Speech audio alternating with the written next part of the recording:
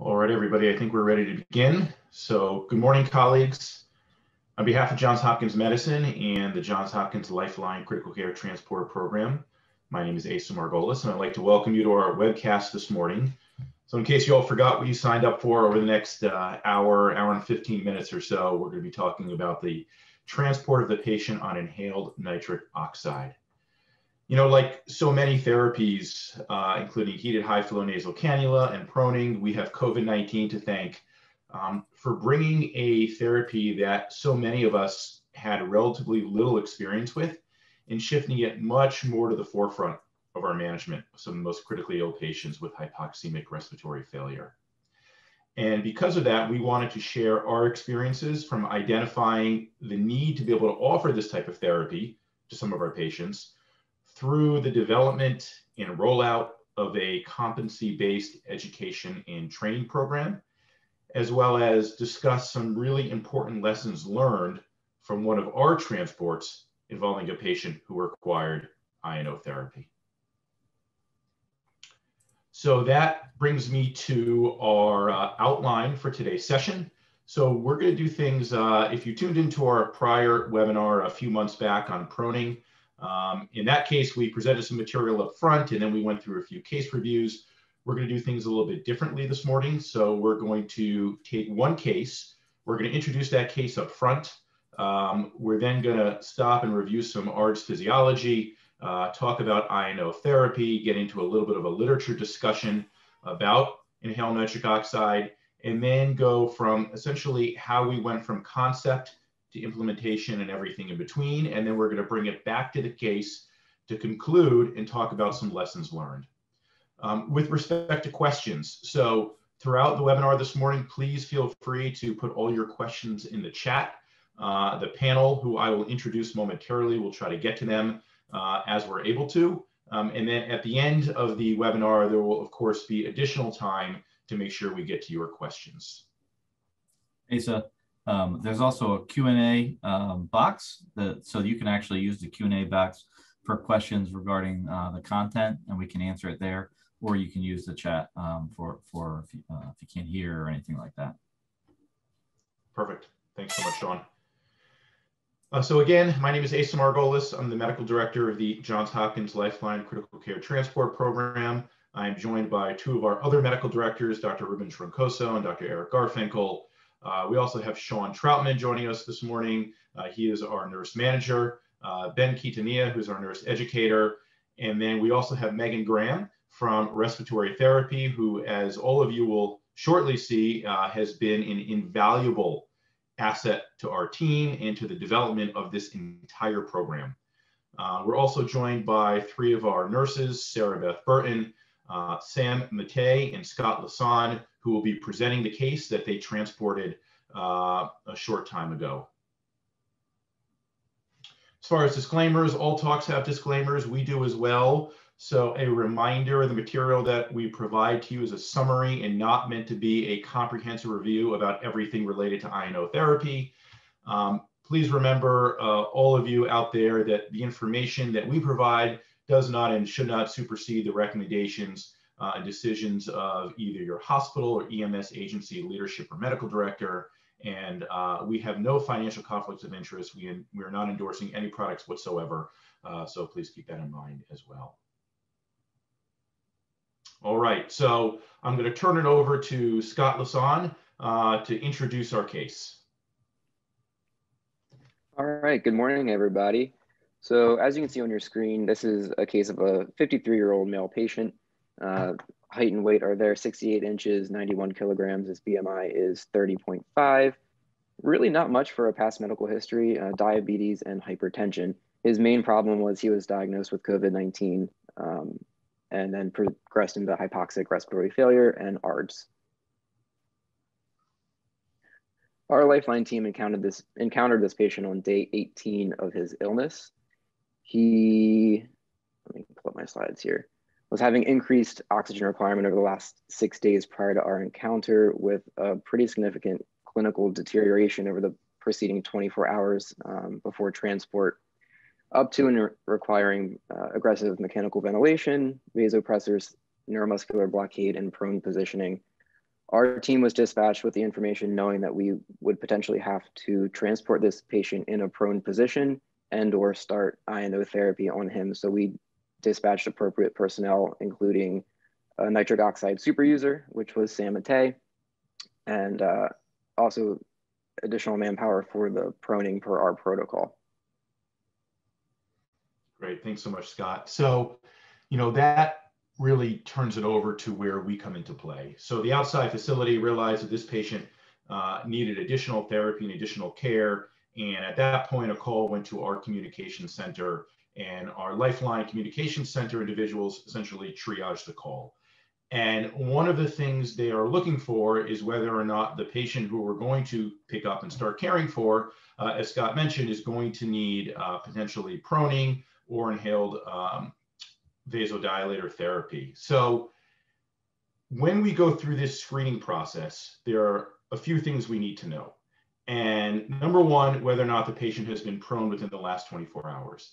Additionally, we gather information so we can calculate and utilize a P to F ratio. And a P to F ratio of less than 150 is an indication for us to roll out and consider our prone therapy as well as iNO. Additionally, if the patient has an FiO2 of greater than 70% and a P greater than 10, that is another indication. So when we first started this process months back with essentially just proning, a call would be placed to the medical command physician as well as one of our supervisors on call to sort of work through this and determine whether or not these resources needed to be deployed. Ultimately, we have gotten to a point now where this has become automatic.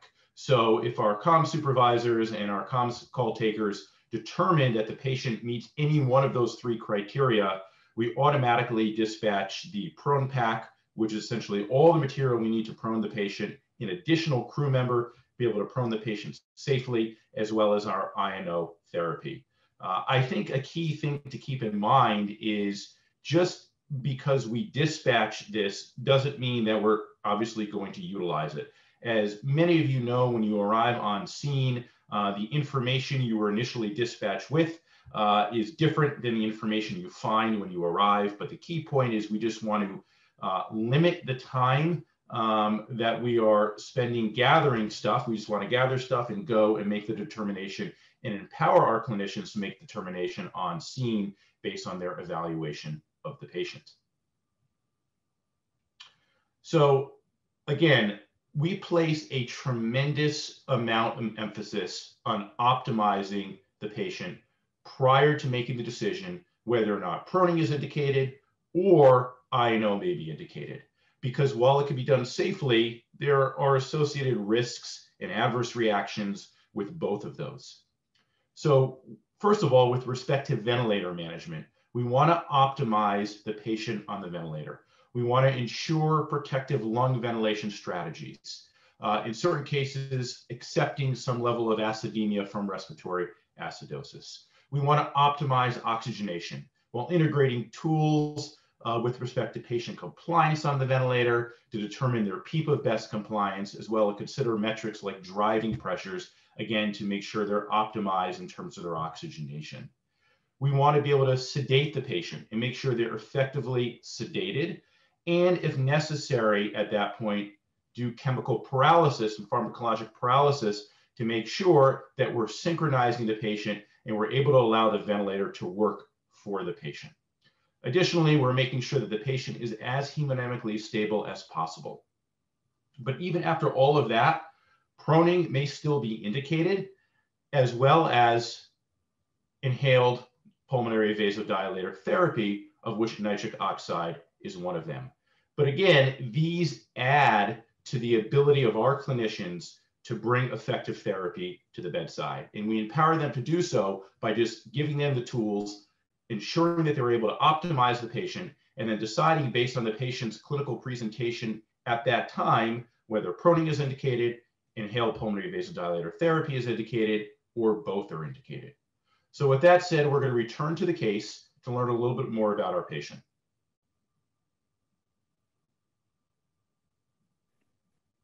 Great. So when we encountered this patient on this day, on day 18 of his hospitalization, He was having increased hemodynamic instability and worsening hypoxia, and that prompted the request for him to be transferred to an ECMO center. Unfortunately, there weren't any ECMO beds available, so there was a decision made to transport him to a facility that could at least bridge him on inhaled pulmonary vasodilators. To complicate things, he was previously proned, and then the morning of transfer, before we got there, he had to be emergently supinated due to a presumed cuff rupture of his ET tube, and they did a tube exchange. Interestingly, the same facility was reporting that they had several of these incidents occurring over the last week or so with patients with these presumed cuff ruptures. But every time they did a tube exchange and reinflated the balloon, all of the balloons were intact. So there was clearly something going on in this kind of patient population that really complicated things as we went forward. So here's the vital signs that we had for our patient when we arrived. As you can see on your screen, he was supine on our arrival. Vital signs weren't too bad. Heart rate was 90, blood pressure 108/69, MAP of 82. He was synchronous with the vent breathing at a rate of 30. SpO2 was 90. He had, I believe, a 7.5 ET tube in place that was placed that morning, pretty fresh. On volume control on the ventilator, volumes were 420. PEEP was 15, rate was 30. On 100% FiO2, minute ventilation was about 12 liters per minute. As Sam and I and the transport team were en route to the facility, we called ahead and spoke with the bedside nurse and had her redraw a blood gas for us, just so that we would have some fresh data when we got to the patient's bedside to help guide our care. So his pH on this recent blood gas, since he was supinated, and on the vent settings you can see, pH was 7.32, his CO2 was 76, PaO2 was 50.6, bicarb was 34, and his PF ratio was 50.6. And as Asa talked about before, a PF ratio of less than 150 is an indicator for us. And his was 50, so he was not oxygenating or ventilating well at all. Sedation, he was pretty well sedated on fentanyl at 400, propofol at 50, Versed at 15, and he was paralyzed with Nimbex at a rate of 2. A little bit of blood pressure support. The NEO was at 0.75, and he was on an amio drip. Sam, you have to jump in here. I don't really remember. I think he had some runs of AFib or something previously in this encounter, so they kept him on some amio. That was exactly why he was on the amnio. He had AFib RVR, runs of AFib RVR. He was out of it when we got to him, but they wanted to continue the amnio. Yep, great. And so, Sam, are you taking this part? Yeah. So this was sort of the game plan was to, we got to the bedside, saw all that information that Scott presented, and did a quick medical consult with one of the MDocs on, discussed sort of what the game plan was, and basically wanted to continue what we had found him on. So the goal was going to be to continue all the infusions, pretty much stay the same. Because of the drop in his PF ratio from about the mid 70s prior to them supinating him, the decision was made to reprone him for transport. We discussed that with medical command. They said, yeah, let's give it a shot. Let's reprone him.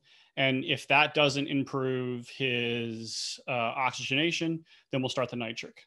Sort of that was our game plan in a bit of a stepwise fashion, was to do that. So we prepared everything. If you've seen the prone webinar that we did previously, we get into sort of what all our preparations are, ran the checklist for a supine to prone transfer, which essentially we set up the stretcher, put it next to the hospital bed, and then we prone them from the hospital bed onto the stretcher. And I would encourage you to go back and kind of look at that webinar, and we'd be happy to share sort of what our process is there. So we did all that, proned the patient onto the stretcher. Everything seemed to be going okay as we made the transfer. Everything was intact. He was looking good. And the only thing we ran into was that this gentleman had a big giant melon head and like pretty bold, like his shoulders were very large. So he ended up, when we ended up proning him, occluding his IJ. So we went through some troubleshooting there as we put the drips back on, changed around his arms into sort of different swimmer's position to the point we were actually going to leave both arms down to try and kind of alleviate that occlusion. We went as far as to do some kind of big strips of tape across his back to kind of displace some soft tissue down and back in an effort to displace some of that soft tissue off of his IJ. Kind of got that sorted out. Everything seemed to be going okay. We were able to get our infusions running. And spontaneously, maybe 5-7 minutes after sort of doing all that troubleshooting on his IJ, discovered that he developed a big giant cuff leak. A cuff leak that was large enough for me to actually hear it over the PAPR. The low minute ventilation alarm started going off on the bedside ventilator that we had not transitioned to the T1 at this point, and looked up, and his tidal volumes were less than 100. I think at one point I looked up and they were like 40. Additionally, the low PEEP alarm starts going off. We had essentially lost seal, so we couldn't maintain PEEP on him. Subsequent drop in dip in his SATs. So we quickly sort of assessed the situation and immediately made the decision to emergently supinate him back onto the bed. Disconnected all the lines, kind of went through our process for emergent supination, emergently supinated him back onto the bed, and the cuff leak went away. In the process of the emergent supination and talking to the sending staff, got the docs involved and said, hey, somebody's going to have to come up here, assess this ET tube, potentially put another one in. We thought maybe he had popped his cuff. The facility had mentioned that they had changed out a lot of cuffs recently, or a lot of ET tubes. So I wasn't sure if maybe they had a bad batch, or I don't know exactly what was going on.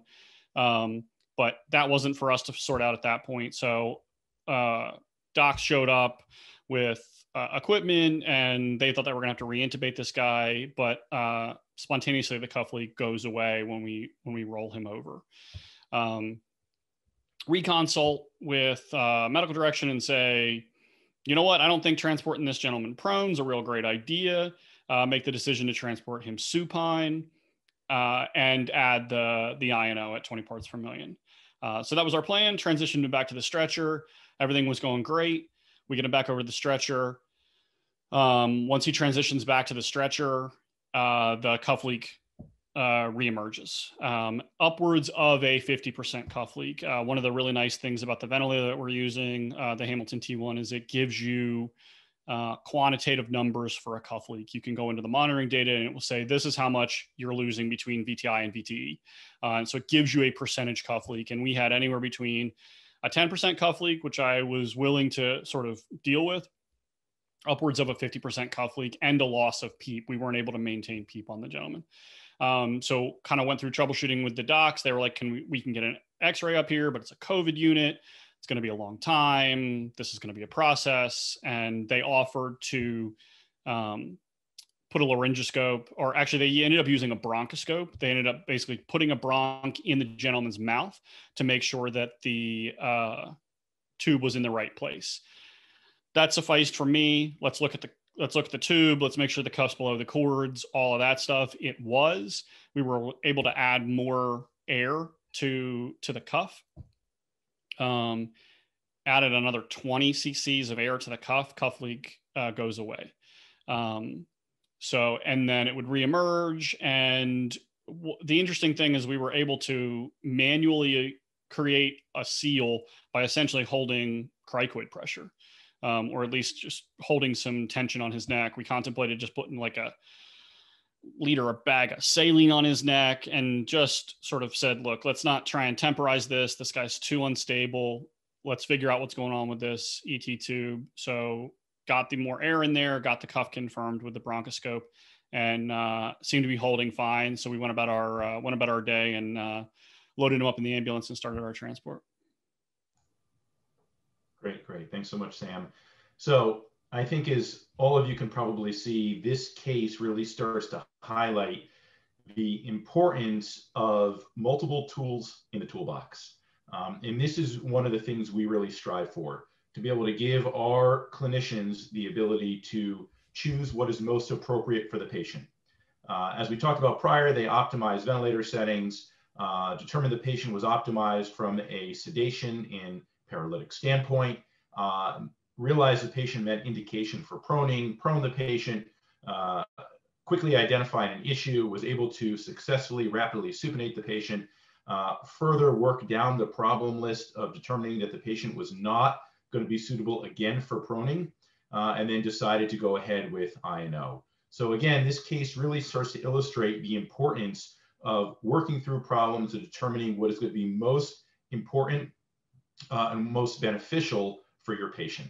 So we're going to move on from the case for a second. I'm going to turn it over to Dr. Garfinkel to get a little bit more into the discussion about inhaled nitric oxide, how it works, what the benefit is potentially, and then we're going to do a little bit of a literature review with Dr. Troncoso. All right, thank you. Good morning, everybody. So inhaled nitric oxide is a colorless gas that causes selective dilation of the pulmonary vasculature and is delivered in line with the ventilator circuit.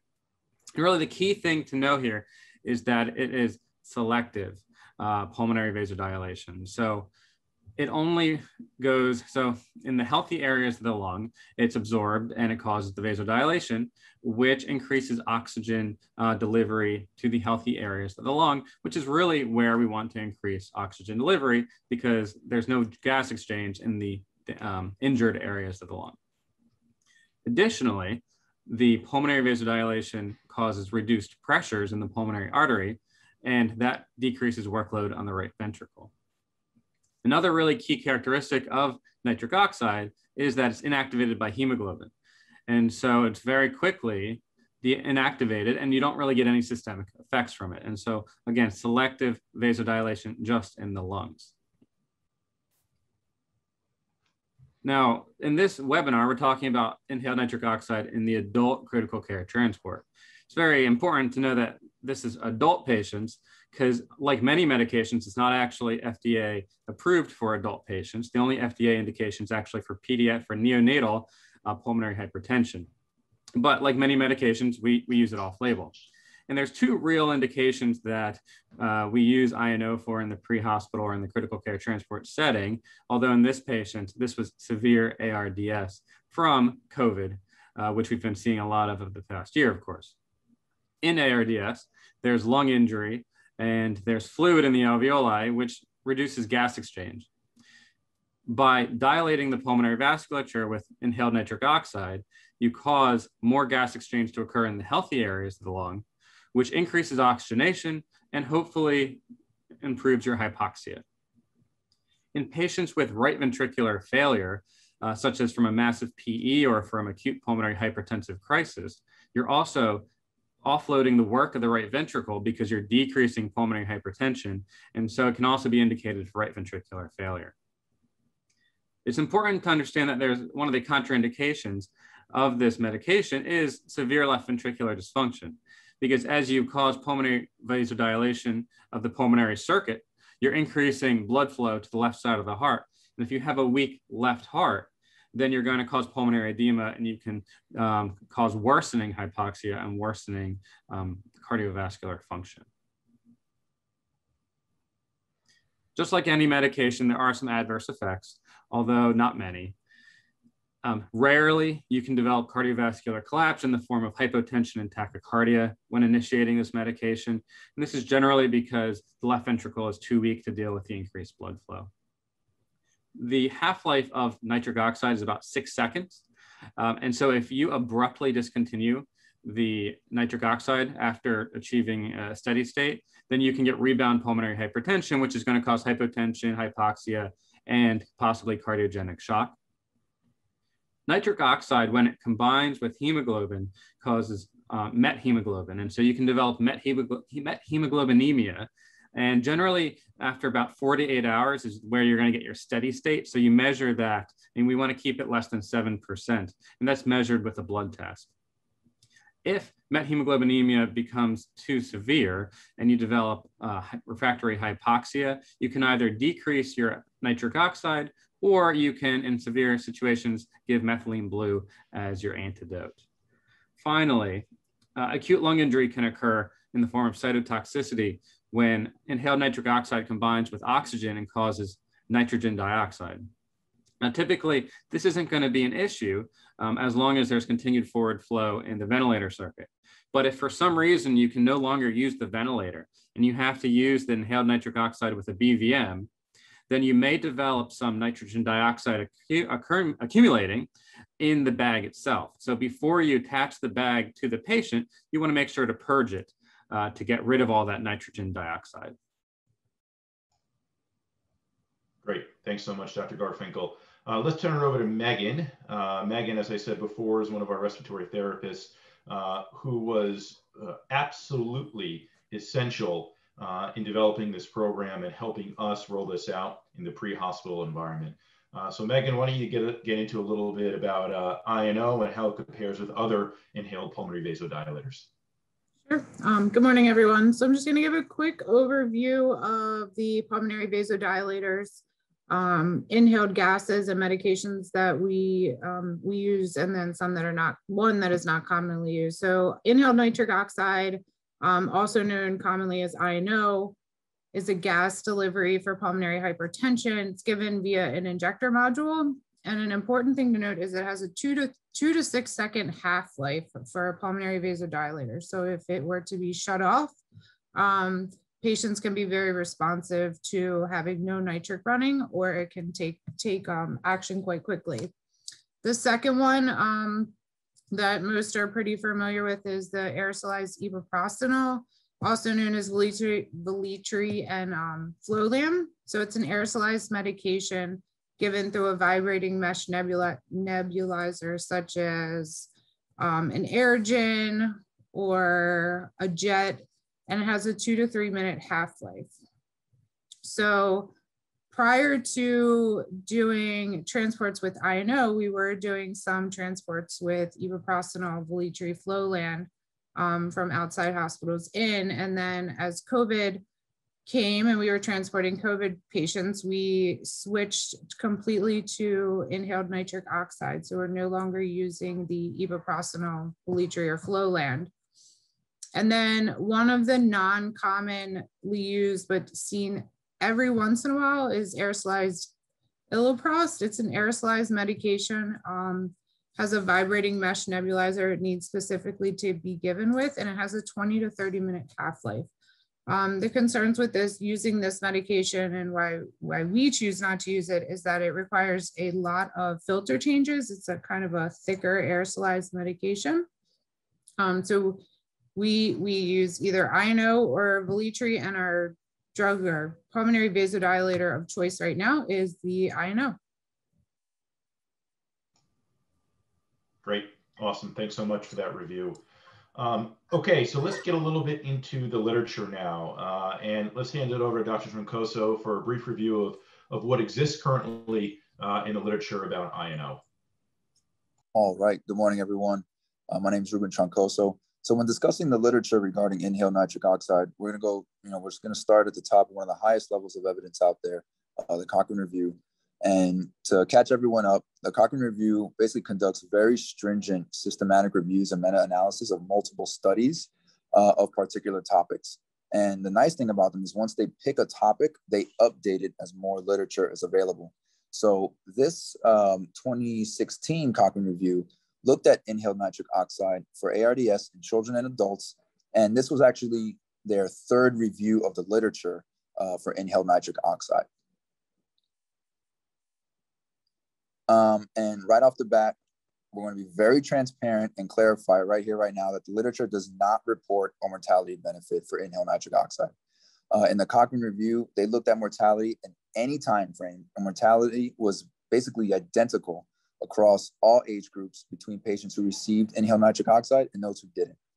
There were some key differences, though, that we can take advantage of and an important negative effect to consider. So they found that although there was no mortality difference between the groups, there was definitely an improvement in their P to F ratio, and as well as their oxygenation index. And for those who don't operate in the PEDS world, that's what they use in term.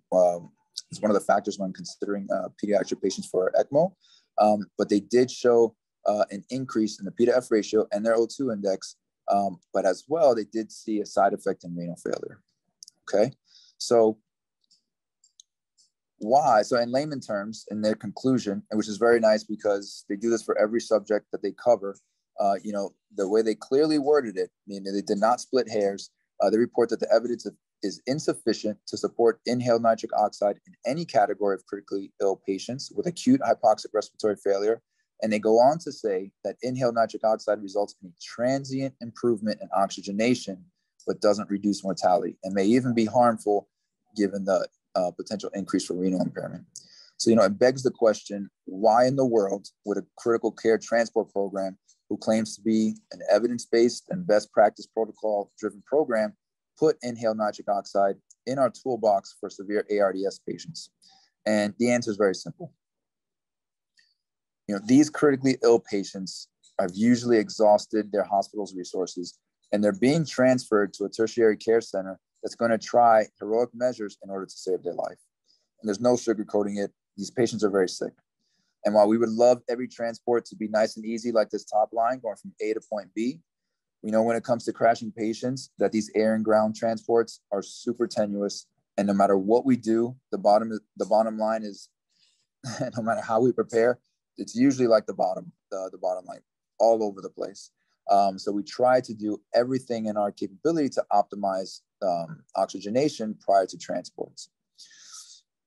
And nitric oxide, the way we deploy it is meant to optimize our patients for that transport. And this is not unprecedented. This has actually been shown in the literature. This is done actually by the University of Michigan's critical care transport program.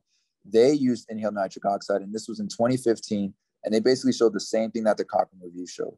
They showed that it increased their mean arterial partial pressure of oxygen, and they were able to safely do it. There were no real side effects during transportation and upon arrival to the hospital. I think there was one missing slide, but there was a slide that basically showed the huge protocol that they did for this. And basically, they, just like you'll hear from our protocol, they had a tremendous algorithm that they needed to implement prior to putting out inhaled nitric oxide. So why in COVID-19 and inhaled nitric oxide? Basically, you know, the evidence, there really isn't any, but nobody's really anticipating inhaled nitric oxide to improve mortality. I don't think anybody is. But the one thing, like Megan was talking about, that iNO has over the other inhaled pulmonary vasodilators is that because it's not aerosolized, there's no transmission risk. So the literature we're utilizing, we know that there's no mortality benefit, but we're utilizing that transient improvement in oxygenation to get the patient to the tertiary care centers where hopefully the next therapeutic measurement can help them out. Great. Thanks so much, Dr. Troncoso. That was a really excellent review of the literature, and I know helpful for many people to understand what's currently out there. So as medical directors, you know, there can be clinical practices that we would like to implement for patient care. However, making them happen and doing so efficiently and effectively is a completely different story. So being left alone to even consider implementing this kind of therapy would leave me all the way to the right of the Dr. Fauci pain scale with soul crushing pain. But if you're lucky enough to be surrounded by people smarter than you, such as fantastic nurses and nurse educators, like we have down here. So Sarah Beth Burton, Sean Troutman, Ben Quintanilla, then you end up all the way on the left side of the pain scale, which is where I did. And ultimately, you'll see that it was the education and training program associated with the resources that we were able to bring to our clinicians that ultimately led to the successful deployment of this therapy. So let's turn it over now to Sean Troutman for a further discussion of how we went from concept to implementation and everything in between. Thank you, Dr. Margolis. Yeah, this is really where the rubber meets the road for this therapy. So here we are. We have our implementation of inhaled nitric oxide, and it's time to take off the training wheels. So inhaled nitric oxide and other pulmonary vasodilators, obviously these transports occurred prior to COVID. In that context, they were a relatively rare event. Megan worked with us from RT, the entire RT department would work with us, and we would probably do about 1 or 2 of these transports a year. And so in that context, really made a lot of sense for us to just rely on RT when we had to do these transports. So whenever we had a inhaled nitric oxide or a Valici transport, we would call the charge RT. They would sort of rearrange their staffing. They'd pull somebody either off the floor, or the charge RT would come with us. They would gather their equipment, meet us in the ambo bay, and we'd be off and going to get these patients. So that really worked well. Every once in a while, somebody would come up with the idea and be like, hey, can we do these transports by ourselves? And the answer was basically, there's no reason to. We've got plenty of support, and we don't really do this on a very regular basis. So there's no reason to go through all it would take to train and to do all this Con Ed and everything else. We'll just take RT. Well, then COVID comes along, right? And now we're seeing increasing amount of patients on pulmonary vasodilators. So we're having to call RT a lot more often, right? And have them come with us, which they are always willing to do, but of course it puts a burden on them. And then we also saw an increasing number of patients that were candidates potentially for iNO, and especially as the COVID pandemic sort of went on after a few months. Facilities were getting very good at the ventilator optimization, right? In the first month or two, we would arrive at bedside at some of the smaller hospitals, and we'd be able to do a lot of ventilator management with these patients because they hadn't really exhausted all their means. But after about a month, all these other hospitals, they got really good at ventilator management, and they started realizing sort of how they could optimize these patients. So at that point, once we arrived, we really didn't have that patient optimization ability to sort of give them. We then had to, we were already exhausted of our options. So we were then bringing these patients back. We weren't really able to ventilate them or oxygenate them super well. They were low sats. We would bring them back either to here to Hopkins or one of the other centers, and they basically go immediately on nitric oxide while they're either just nitric oxide, or they'd be preparing for ECMO. So our mission here at Lifeline is to extend the reach of Hopkins medicine, take Hopkins medicine to the bedside. So here we were in a position where we really could start to do that. And so the other problem that was also going on is that one of the things we don't hear as much about during this pandemic, but RT were the heroes of the pandemic, right? And they were super stretched thin, and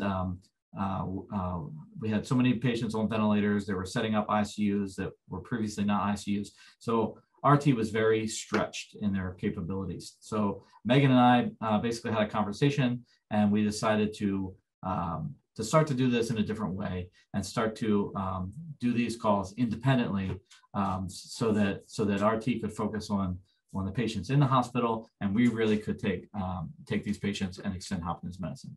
So what things would this require? Well, of course, it's going to require equipment. So we had to figure out the equipment. Going to require a lot of training. Going to require protocols, to develop some protocols and how we're going to do it, and then how are we going to communicate these changes as we're making these big things to our patients.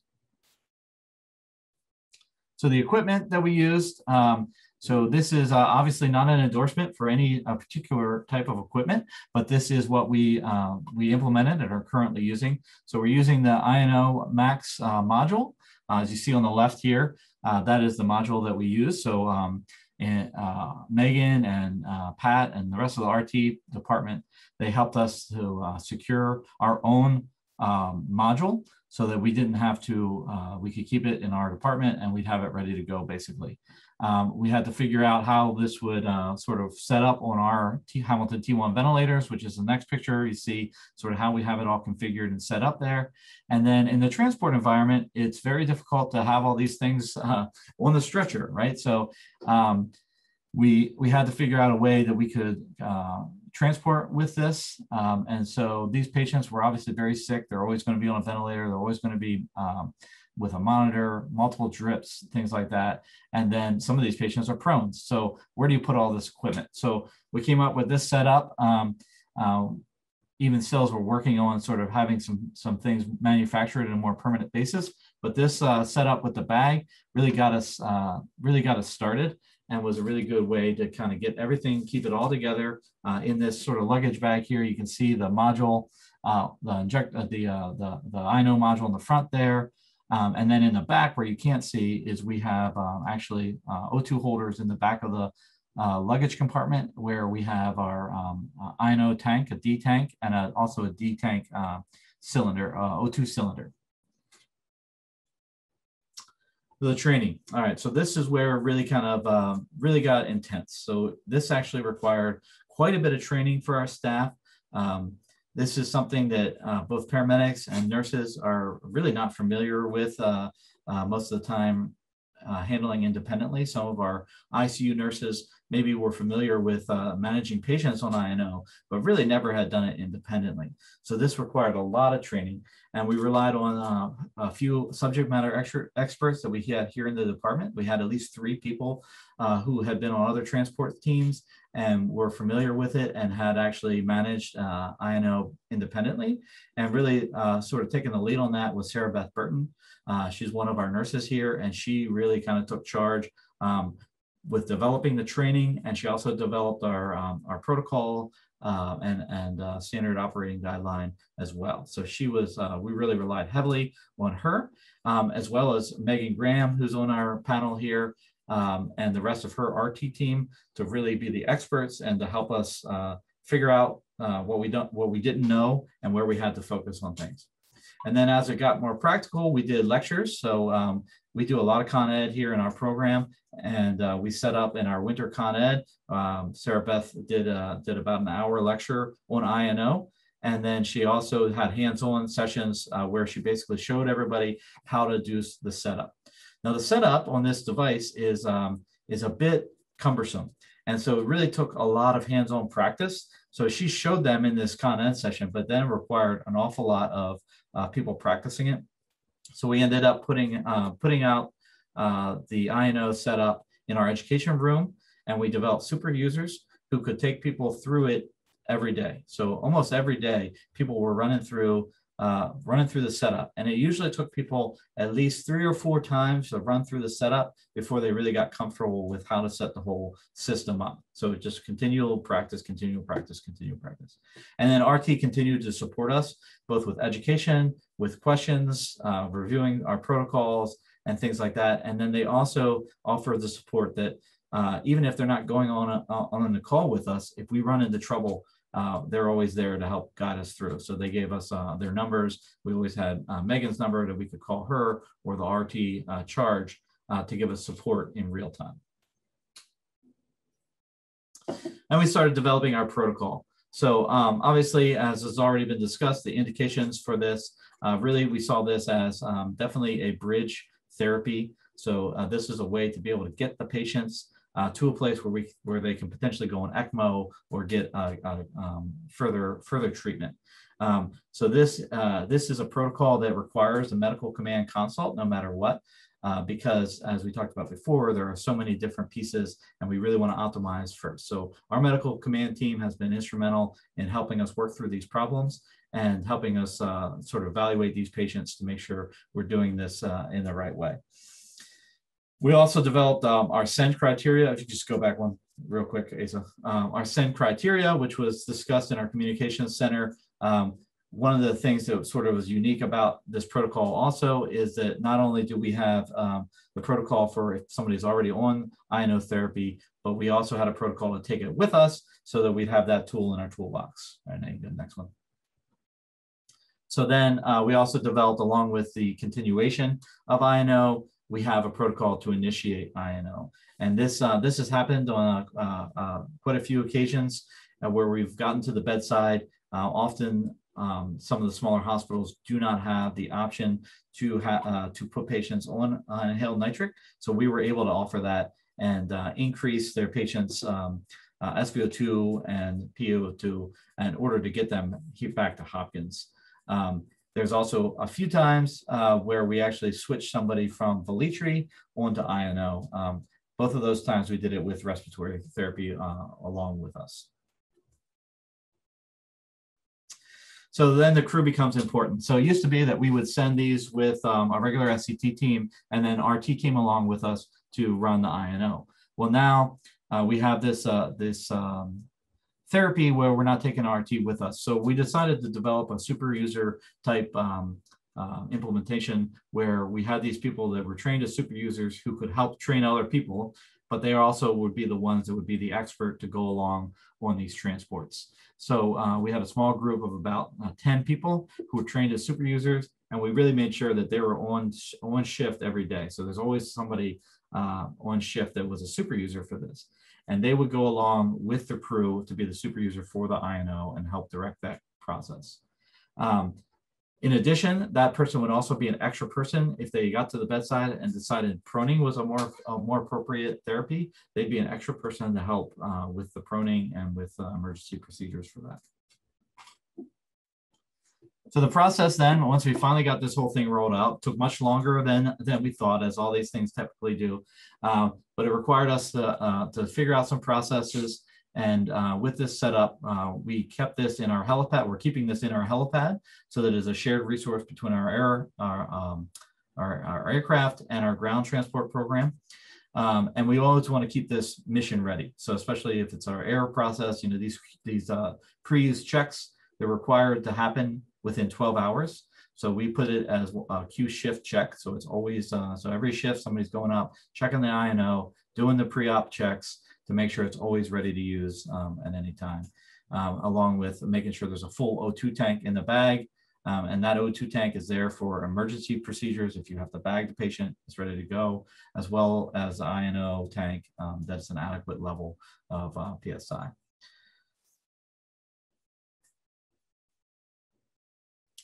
And then our launch process. So we love checklists around here. We developed checklists for our proning protocols, and we have a checklist here as well. So our concern here was that you know, this is a sort of a complicated process. There's lots of different pieces. There's lots of things that you need to gather up.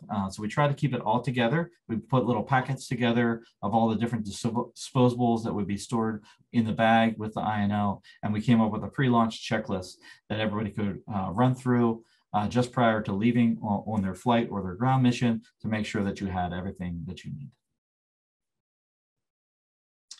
So lessons learned. So here we are on the bike. They took off the training wheels. Now we're rolling all by ourselves, right? So what did we learn? Well, initially we really underestimated the amount of training that would be needed and the amount of support, I guess, that our crews would need.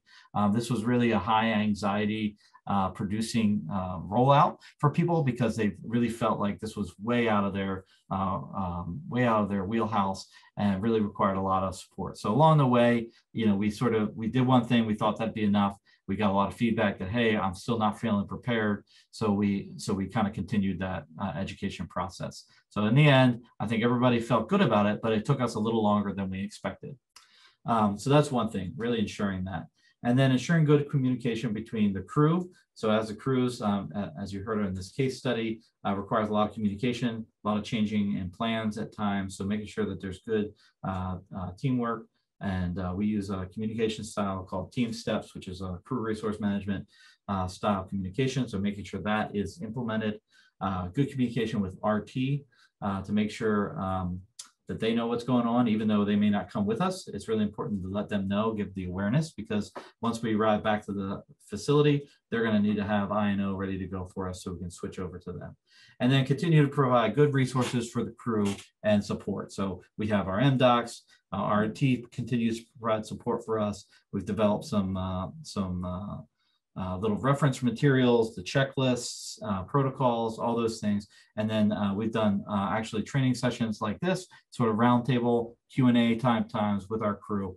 And then what we're really struggling with now is sort of how to maintain competency on this and making sure people are continuing to get hands-on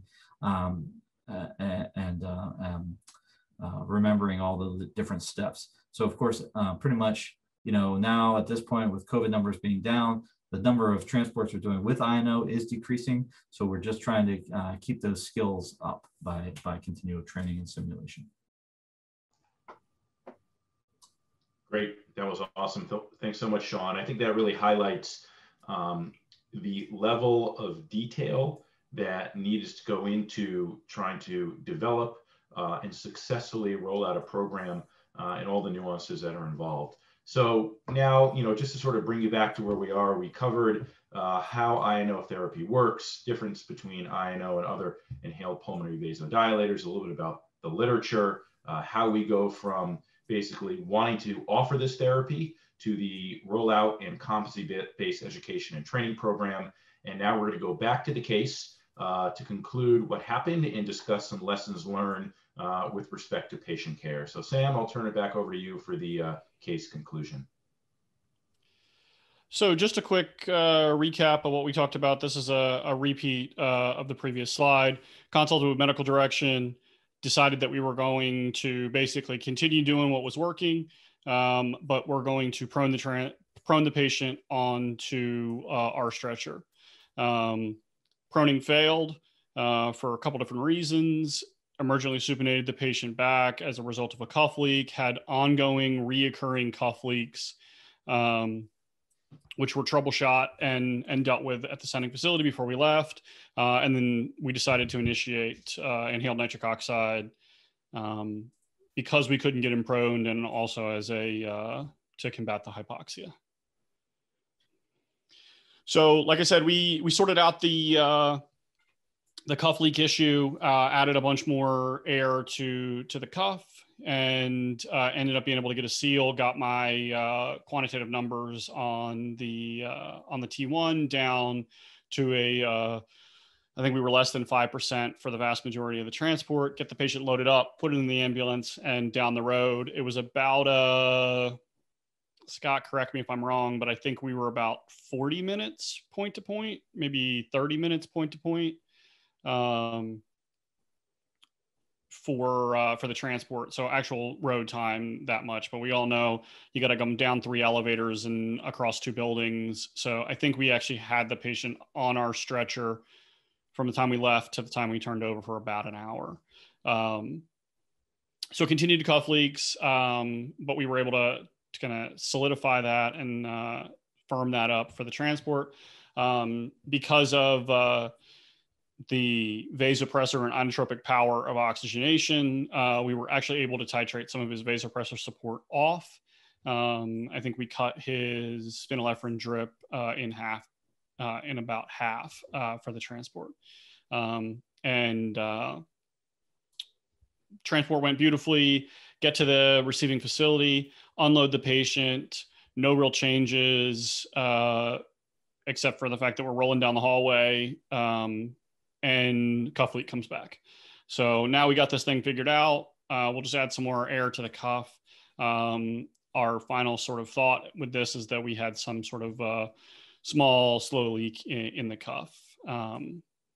But then we get up to the bedside and get to the bedside. Respiratory therapy at the receiving facility was unaware we were on nitric oxide. And so had said, all right, I got to go get nitric oxide. I said, we're fine. We're looking great on our ventilator. I got plenty of oxygen. I'm going to connect to your wall. So unlimited oxygen there. I'm not going to run out of oxygen.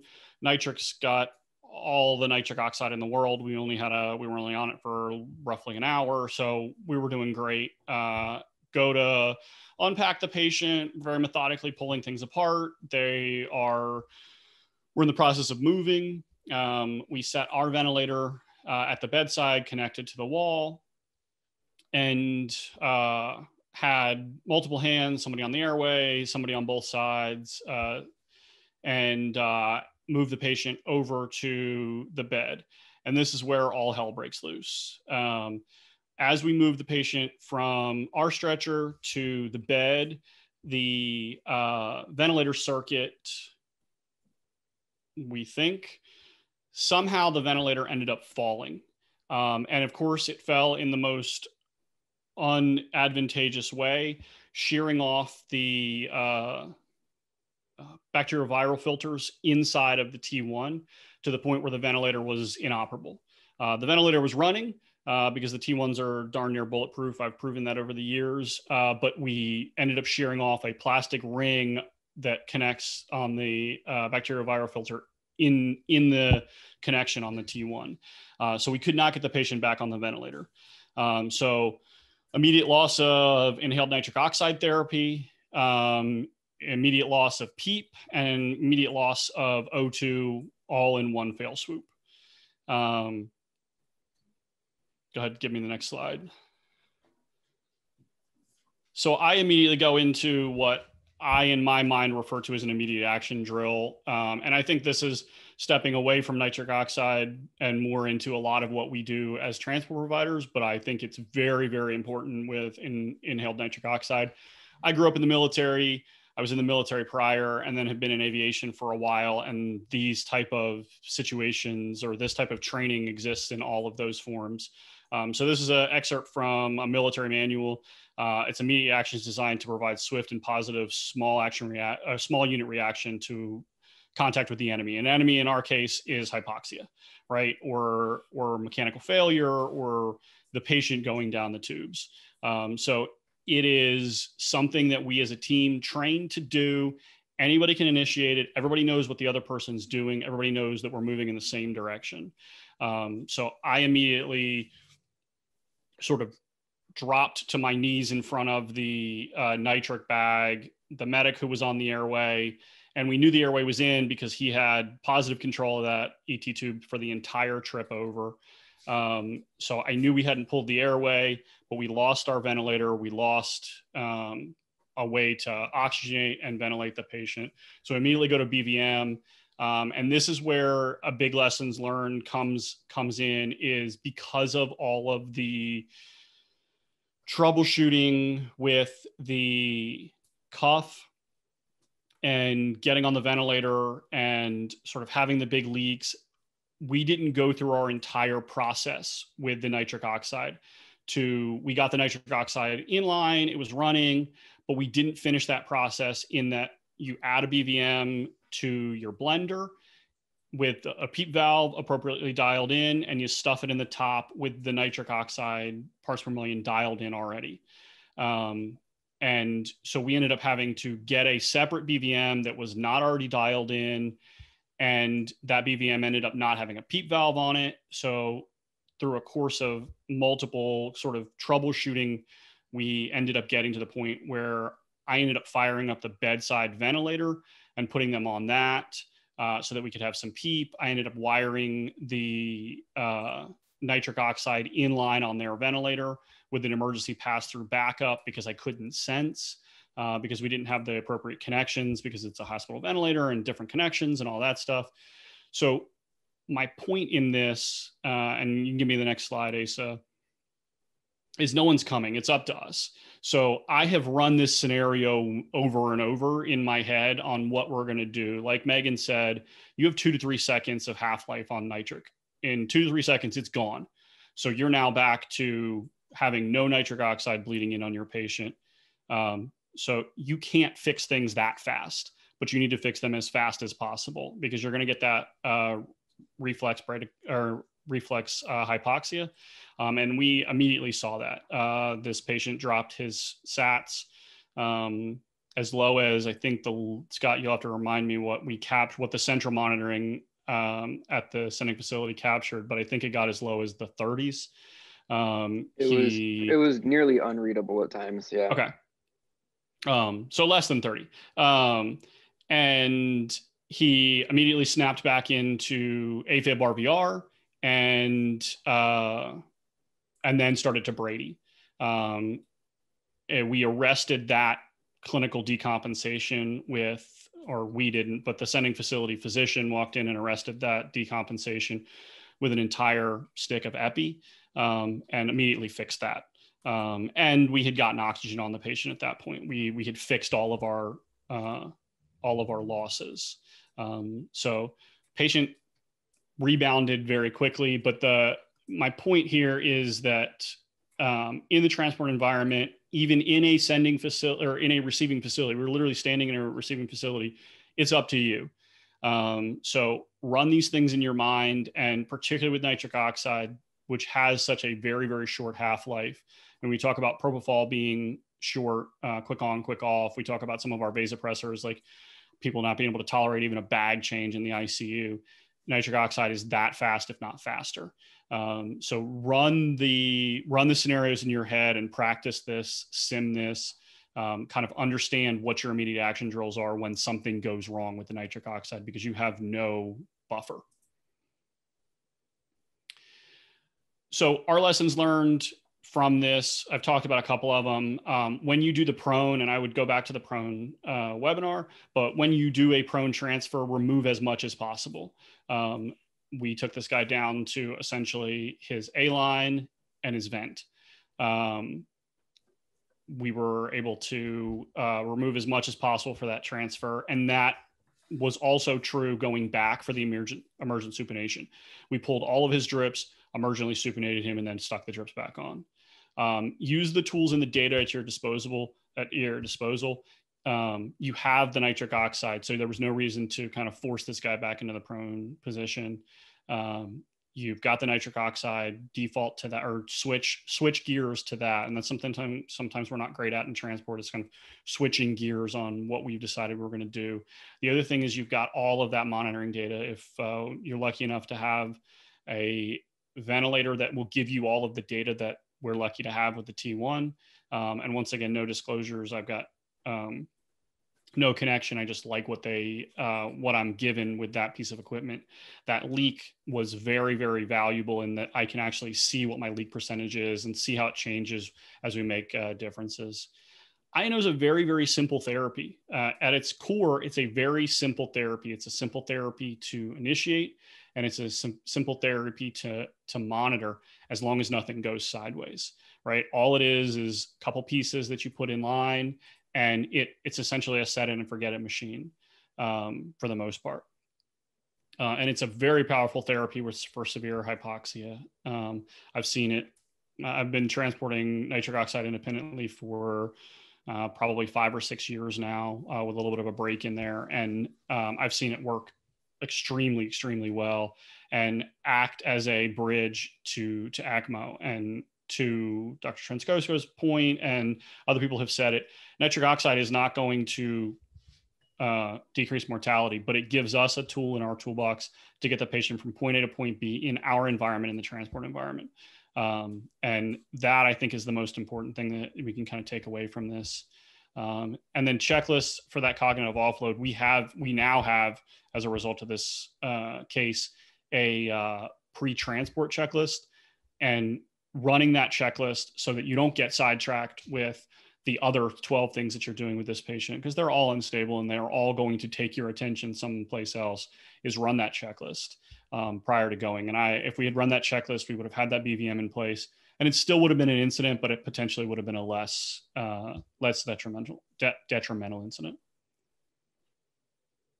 Scott, did you have anything, other lessons learned you took away from this? Yeah, I mean, you did a great summation there, Sam. I would just go ahead and say that this was, this was a COVID patient. You have all of the extra stuff that goes along with COVID, PAPRs and limited resources, limited staff. And as you said, nobody was coming to help us. We had to do what we had to do to help this patient. And yeah, nitric is a pretty simple therapy if everything goes well. And as we saw, this was a pretty much an absolute worst case scenario in terms of a ventilator failure, and everything was perfectly smooth aside from the cuff leak issues and everything else. But from the nitric standpoint, very uneventful transport until the ventilator failed. I think as a team, we all jumped into action. We knew what we had to do. Everyone kind of jumped into a role. And the backside of this, the patient did okay. And as a team, we had a lot of lessons learned and made this checklist and really kind of are falling back on our training. So this was one of my first times transporting iNO. I was very glad that Sam was there as the expert super user. You know, it was a tough one to get your feet wet with, but it was an overall good experience and feel more comfortable going forward with it. Great. Thanks so much, guys. So in conclusion, some take-home points. So the success of these programs really begin with screening and maximizing the resources and the tools in the toolbox that you're able to give your clinicians so they can make the determination what the patient needs at the bedside. And if things change, they can then change their approach, again, based on the patient needs. A competency-based education and training program is essential, and a way to continuously evaluate competencies throughout, not just initially, but throughout time is really, really important. As you all saw with this case, the transport itself was very, very smooth. When things go wrong, that's when you really need to figure out how safely you can do these. And the team, as you can see, I think did a fantastic job in immediately reverting to an immediate action drill and getting the patient stabilized within seconds. That was a fairly detailed presentation that Sam gave, but in real time, the ability to detect something had occurred, go through the immediate action drill, put things together, and get the patient back to stability was really seconds. So while this wasn't ideal, I think we were able to demonstrate that when things go wrong, you can still do it safely for the patient. Above all of that, I think one of the things this case really demonstrated is that preparation and practice are key for moving these types of critically ill patients, but really any type of critically ill patient. You have to practice, you have to prepare, and that has to be done over and over again. I could say this in many, many different ways, but I think it is summarized perfectly here. So many of you have probably heard this quote or something similar to it, but under pressure, you don't rise to the occasion, you fall or sink to your level of training. And that is really what was demonstrated with this case. The team fell back to their level of training, learned things along the way, have incorporated it into future training, and I think we, and hopefully all of you, will be stronger for it. So with that, I thank you for being part of our presentation. I thank you for all the questions that have come in through the QA box and the chat. And if there are any other questions, I will be happy to take them at this time. And then lastly, I will put up our QR link, QR code for the CE credit. All right, so there's a couple things in the chat people were asking about. One person asked earlier on about whether this was a ground transport or air transport. This actually was a ground transport. We are capable of doing this transport both in the air and on the ground side. But we have, just anecdotally, we've done actually more of these transports on the ground side of things, which in some ways it makes it easier. There's a little bit more space and things like that, but we can do both. Another question that came in via the chat, and I think this is going to be for Sam and Scott, maybe Dr. Margolis, you were involved in the case. The air leak, the cuff leaks that you guys were experiencing, was there any kind of idea about where those came from? Was it a bad batch of the tubes? Was it due to the patient's body habitus or edema from SIRS? Any idea about what that was from? I know that I think we went back and looked, and they pulled the ET tube like for a couple hours after we turned over, and they said that they ended up taking, I think it was like 25 or 30 mLs of air out of the cuff. And I know that we alone put over 30 mLs into the cuff. So my assumption would be that there was some small pinhole leak, small leak. But it could have been he had been intubated for a little while, and there could have been some tissue necrosis or something along those lines. Could have been habitus. I don't really know. The fact that it was a brand new cuff, I think the cuff was what, 5 hours old, Scott, when we got it, something along those lines, or not even that, just a couple hours old. So I don't have a definitive answer on that.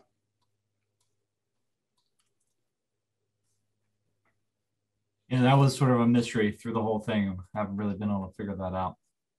Yeah, and we had beautiful end titles through the whole trip. It wasn't like we were losing volumes. So, and it wasn't like the cuff leak slowly happened, at least as far as we could tell. It would just be there and not be there. So, which may be maybe evidence of a body habitus type of edema situation. Or it could be just that the way the hole was, that it was being tamponaded by tissue, and as we moved him in and out of the ambulance and that sort of thing.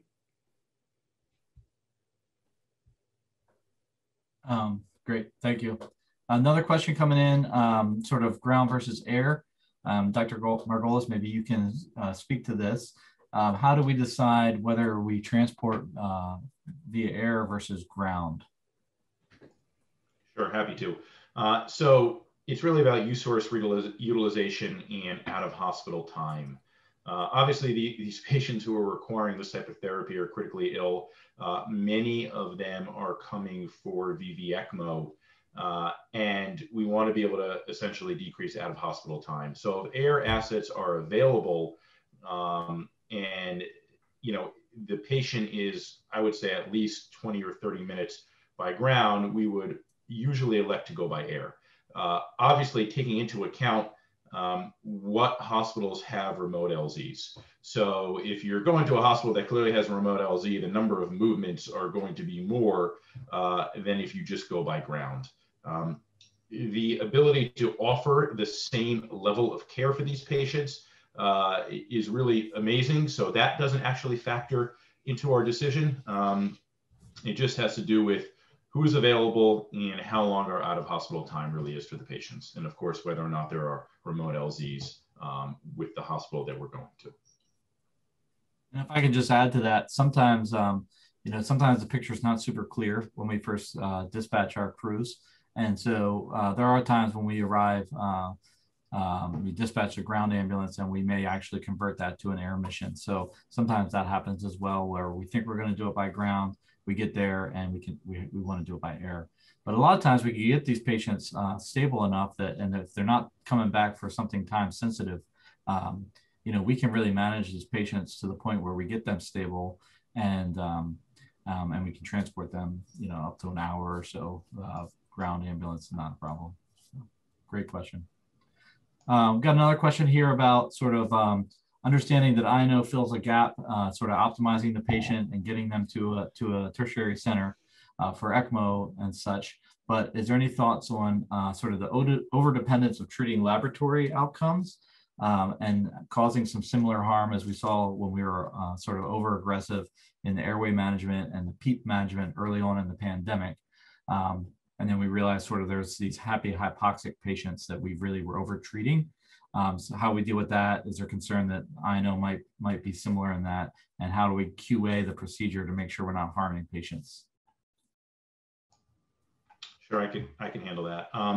So that is what we call a tertiary level or order question. Excellent question. So a few things. First and foremost, we know that high levels of PEEP, and this goes probably back to the very early time when we were managing these patients on ventilators. We were just maxing these patients out on a lot of PEEP. and obviously they were requiring high levels of O2. You know, there is no definitive evidence, but my own personal opinion is that these really high levels of PEEP for a long time are inducing some level of iatrogenic injury to the patient. So the thought process is, if you are able to introduce something like iNO, and you're able to dial back other therapies, i.e. very high levels of PEEP and super high levels of oxygen, that would be beneficial for the patient. I do not think we have enough data yet to say whether or not iNO in these individuals could potentially be harmful, and whether or not we're actually doing them more of a disservice. I do think that we have objective criteria that have suited us well in the past, which is, you know, our P to F ratio to help sort of characterize the degree of ARDS. And that has often, again, led us to different therapies for patients, whether that be proning, iNO, or ECMO. Without a doubt, the QA process of this needs to happen. And right now, it's such a small frequency event that I think we are still building data to see, you know, what kind of effect this type of therapy is having on patients. But to sort of summarize it, I would personally still use these objective measurements.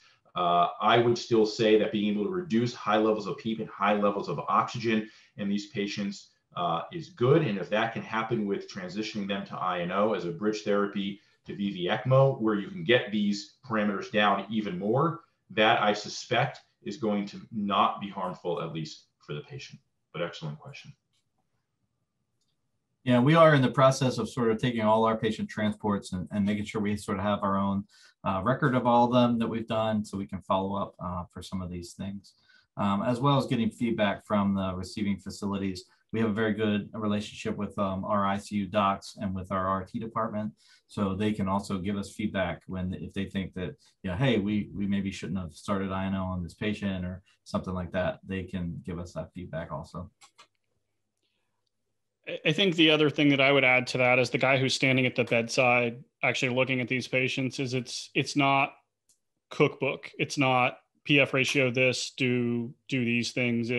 It's a global picture of, like, do I think they need it for inotrope, vasopressor support, the oxygenation, adding that, like, are they hypotensive? Are they requiring vasopressor support, type of things? And can I get some of these things down and off if I add this therapy? So I think that's a way to mitigate that, is we train people to look at it as a global picture, as opposed to saying, like, the number said this, I need to do this. And I think that's the one of the things that I find most intriguing about my role as a critical care transport nurse, is I'm able to go out and critically think and look at the patient as a whole, and then call back and talk to the medical direction staff and say, like, this is what I think I want to do, and this is why. As opposed to, like, calling and saying, well, this is this, and the protocol says I have to do this, and I'm going to try and cram this patient inside this box. And I think that's how we mitigate that, at least from my standpoint as the guy who's standing at the bedside. That's a really good point, Sam. I think it brings up another discussion that we've had internally also, and with some of our critical care docs and RT, is we've got all these tools in our toolbox, and particularly prone patients. Like, do we get to the bedside and the patient's been optimized on the ventilator? Do we prone the patient, or do we put them on iNO? I don't know if any of you guys want to sort of speak to the discussions we've had about that.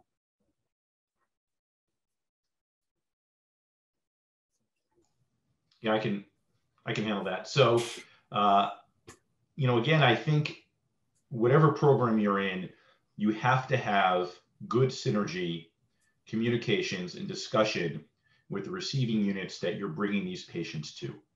Because if you are going to initiate a therapy, for example, iNO, that the receiving facility is not going to continue, that is not going to be beneficial for the patient. So that's sort of first and foremost. Second, based on your patient, their body habitus, other things going on, That will then sort of help inform which of the therapies you want to be able to bring to the patient. I think of it as sort of a step ladder approach. And in my mind, at least, proning the patient comes before initiating iNO. I think the data on proning, we have much more data on proning, and the numbers are good, right? It suggests proning could really, really help individuals. And obviously, we've been doing even self-proning for patients who are not intubated. And sort of bringing them on iNO, again, as we talked about, there's really no mortality benefit, and it is an expensive therapy. So that is why that is often left to after doing proning, if proning can be done safely. As we discussed in this case, sometimes we try to prone, and for whatever reason, proning's not going to work, and then you go to iNO therapy or whatever sort of next in your toolbox. But as everybody has mentioned, and Sam just said, you can't really cram people into a specific protocol. I think you have to look at each individual patient separately and figure out what is most appropriate for that patient, and do so in concert with what your receiving facility is going to do in their method of continuing care of these critically ill patients. Excellent, thank you. Yeah, so we have another question here that I'll go ahead and take. And there was one actually earlier, I think I neglected to answer. Somebody asked, do we add additional crew members to these calls? And the answer is yes. We have our, these are all critical care transports. So we transport with standard of a paramedic and a nurse and an EVO. And then with these transports, we add an additional person to be that iNO super user. Which leads into another question someone asked is, do we use specialized competency or training for the iNO super user therapies? And the answer to that is really a question of quantity and comfort, not so much different education. So it's the same competency that they go through, but we were utilizing sort of the see one, do one, teach one model, where we taught them, then they did it, and then they taught somebody else. And so it was more, they just had more practice with it. They did it more times, and then they were overseen by myself, by our educator, and by Sarah Beth, really kind of to make sure that they had all the knowledge and were able to do it consistently and answer people's questions. So that's how we did that.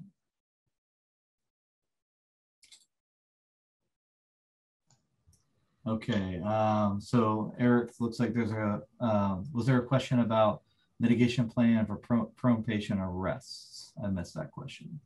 So great question. We cover that a little bit more in, sort of in our prone policy and in our prone protocol. But yes, we basically, short story is that we have a plan that we would at least start off CPR in the prone position.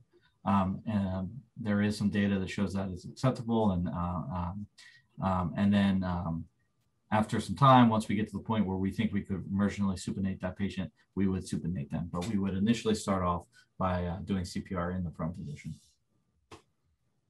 Absolutely. I agree that again, the literature is sparse, but it does suggest if your patient has an airway, a definitive airway in place, and in supinating them, you would have to move all this equipment. You can definitely start compressions in the prone position with the palm of your hand around the T7 area, sort of between the scapula. There's also some suggestion if you read that you could put a sandbag, I don't know who carries a sandbag, or a liter of saline underneath the sternum to apply a little bit of counter pressure as you're doing compressions. But the bottom line is, if definitive airway is in place, and it's going to take a while to supinate the patient, yes, you should initiate chest compressions in the prone position with your the palm of your hand around the T7 level. And we do have that. If you want to go back and look in our prone webinar, we do specifically address that as well. Yep. I sent a link for our prone webinar if anybody wants to check that out. It's on YouTube. Somebody also made a comment thanking the group, Scott and Sam, for presenting a case that didn't go perfectly. And I think that's really good to point out. Thank them, for admitting those things, and we're learning from them. And that's what we want to be as a program, and just as people, is we want to be able to learn from our own mistakes. And I always tell people, you know, a smart person learns from their mistakes, a wise person learns from other people's mistakes. And so they've actually incorporated this case study into some of our training. They've been very open talking about it and what lessons they learned from it. And I think it's been very helpful for our own department and hopefully for everybody else. So thank you, Scott and Sam, for being willing to talk about those things.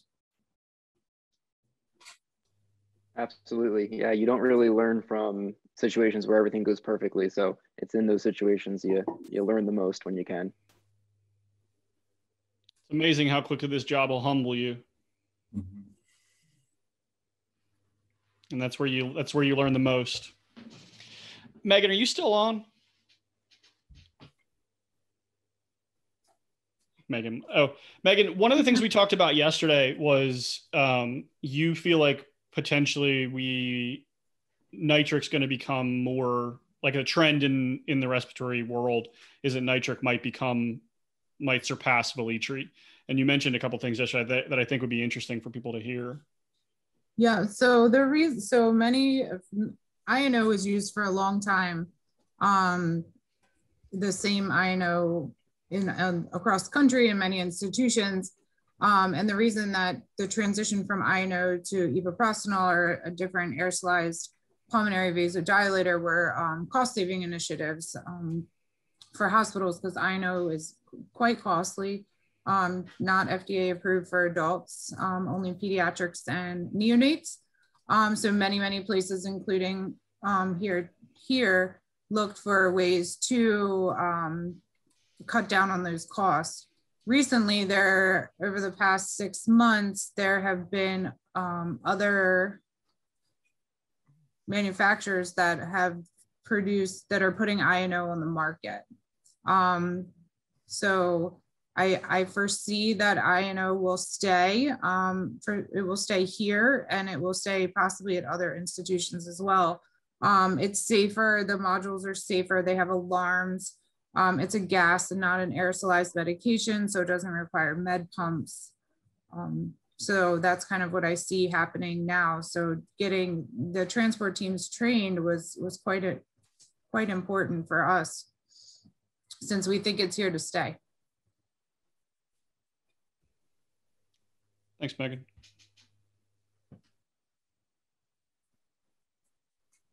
I think we covered all the questions so far. Is there any last call for questions? Is there anything that we didn't address, or any other questions that people have they would like us to discuss? We have 1 minute left.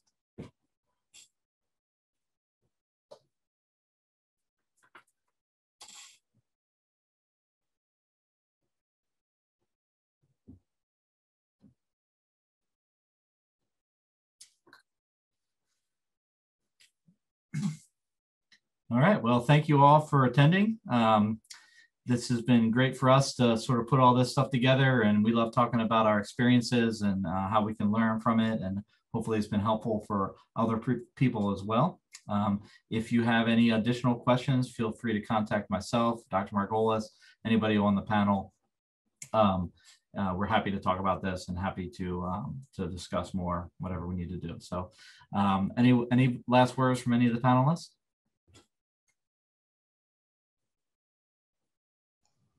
Thank you for joining. Thank you. Have a great week, everyone. Take care. Thank you.